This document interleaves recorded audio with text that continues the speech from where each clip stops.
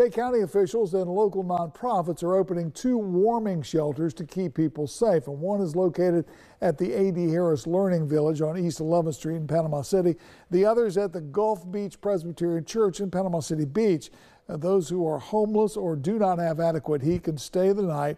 The doors opened just a few minutes ago, in fact, at 6 o'clock. They'll remain open until 6 a.m. or as long as the resources are available. We have some vulnerable citizens out there, and so we want to make sure that they are protected as much as we can. Shelters will have food, coffee, and water. Those will be provided. Alcohol, drugs, and weapons are not allowed. The Bay County Animal Shelter will also be available to help people with pets. Now, if you'd like to volunteer to help at the shelters, there's a sign-up sheet on our website, mypanhandle.com.